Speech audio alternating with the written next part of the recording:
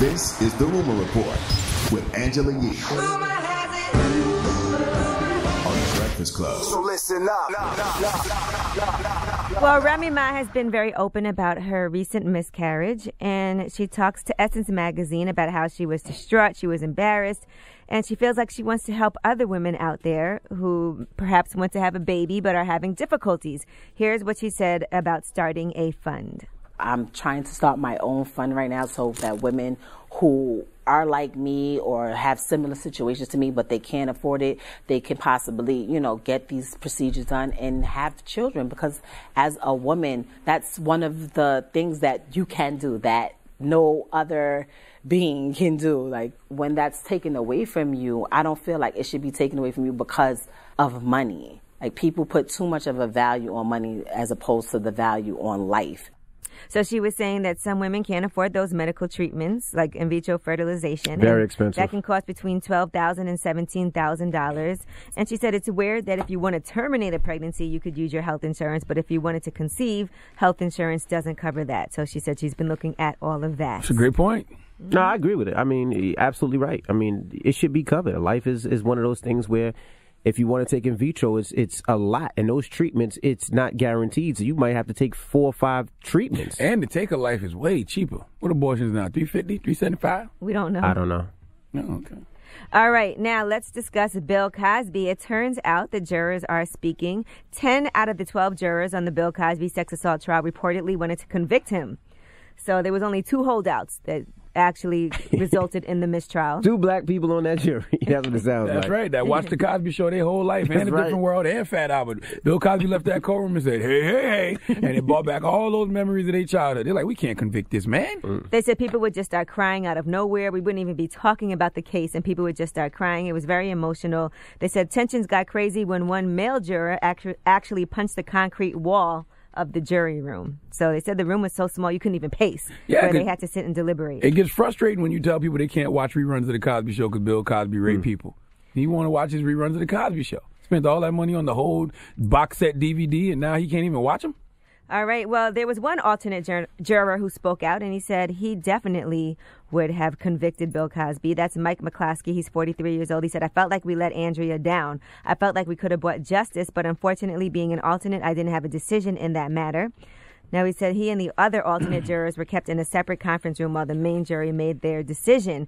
He said the evidence that he found the most compelling was the phone conversation that Bill Cosby had with Andrea Constand's mom, Gianna Constand, that took place a year after the attack. And in those calls, he admitted that he had molested her with his fingers. And after giving her pills he never identified by name, he said he called himself a dirty old man over the phone to her, and he said the phone admissions were ridiculously creepy. Well, aren't they getting another chance? Aren't they going to try to retry the whole situation? They do plan to do that. Cosby is free on bail. He's still facing 3 counts of aggravated indecent assault. Each has a 5 to 10 year prison sentence. But yes, they are going to go ahead and retry him as fast as possible. Just understand that a life sentence for Bill Cosby is only going to be a year or 2. So if that satisfies y'all, cool.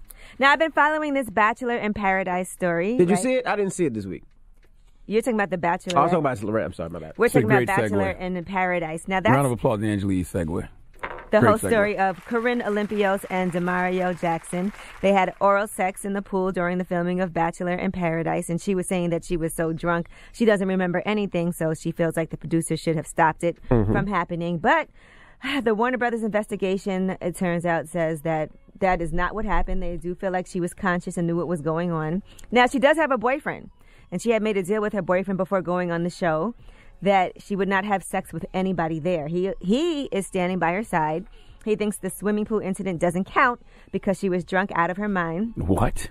He also is suspicious because he says that her lawyer has not been able to see the tape, but it was shown to Demario's attorney as well. And Warner Brothers isn't sharing the video with Corinne's legal team because she has threatened legal action. So I don't know what's going on with that, but Demario Jackson, the guy who had oral sex with her in the pool, is done with the show. They're saying that the show is going to continue to film now, and they're trying to find out who's going to get on the show. But he's saying that they invited him back. He doesn't want to go. He said he has to have therapy and everything, all because this scandal has he's about to sue. Been linked to him, and now it's just going to forever be a black cloud over him. He said he didn't do anything wrong. And that is a fact. When you're accused of a crime like that, even when you get found not guilty, people still be like, nah, he probably did. That's right. He's going to need therapy. He's going to have to sue. And but I do feel like they was more blaming the actual producers of the show, like, because supposedly they both were drinking all day, and they feel like somebody from the show should have prevented this, right?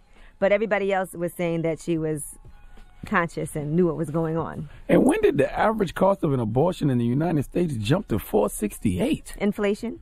Jesus Christ! When's the last time you paid for an abortion? You know what? Let's Donkey the Day's up next, right? When is Donkey? How much was it back then? $350. $375. But how long ago was that? I don't know. But I'm saying, obviously, it's more. I got a birthday in 7 days. I'm old. I don't remember. But obviously, it's more expensive now, as everything is years and years later. Yeah. Hopefully, years and years later. No. What? You mumbling over there? All right. All right. Well, I'm Angela Yee, and that is your rumor report. All right. The Breakfast Club. Every weekday morning. Tune in